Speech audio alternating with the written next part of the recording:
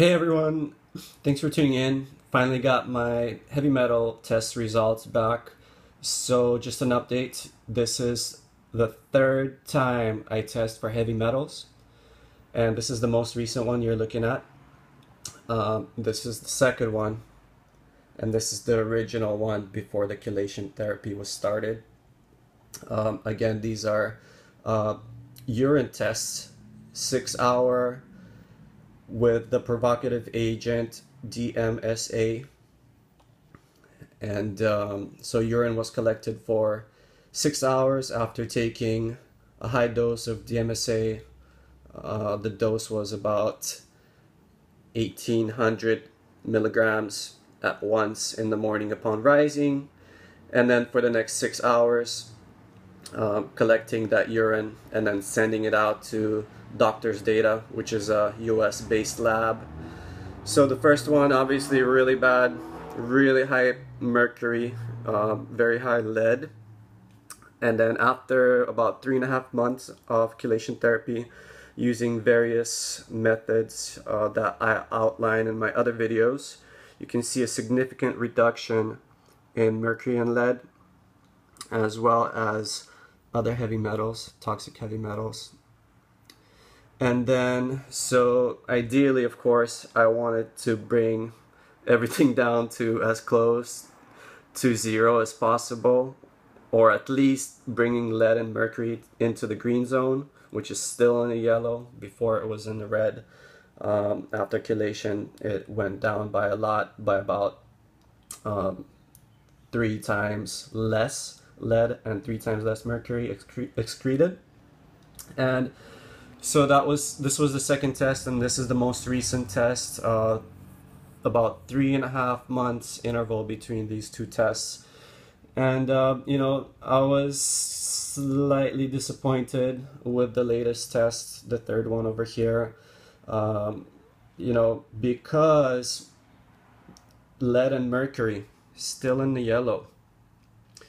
I was happy, however, that that lead went down from the level of 4.3 to the level of 3. So I was happy to see that. However, I was surprised to see that mercury actually went up from 4.3 to 5.5. So originally it was 34. But anyway, from the second to the third test, I was expecting that's going to be in the green zone.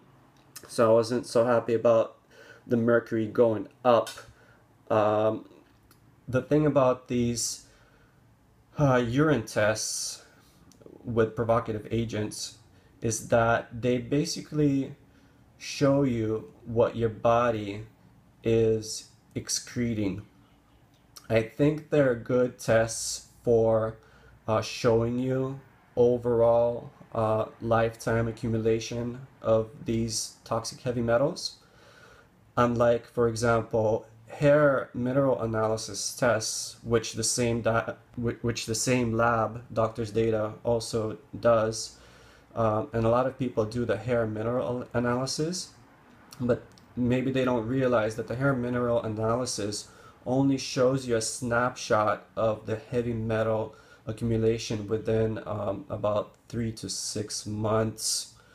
So it's more of a short-term snapshot, whereas the urine provocation test, which I did and doing, is more of a lifetime accumulation, which in my opinion, for my purposes, works better. And by the way, I'm not a doctor, this is not medical advice, and these are all have to be done with the approval of a doctor. In my case, it was a naturopathic doctor at ND that did the requisition form. Without the requisition form signed off by the doctor, the lab will not send you these results back, even if you purchase it on Amazon, as some of the viewers did. Everybody needs a doctor's requisition to get these results back. So having that said, in essence, what the what this kind of test does, the urine test, it does show, in my opinion, a more accurate picture more than the hair mineral analysis test.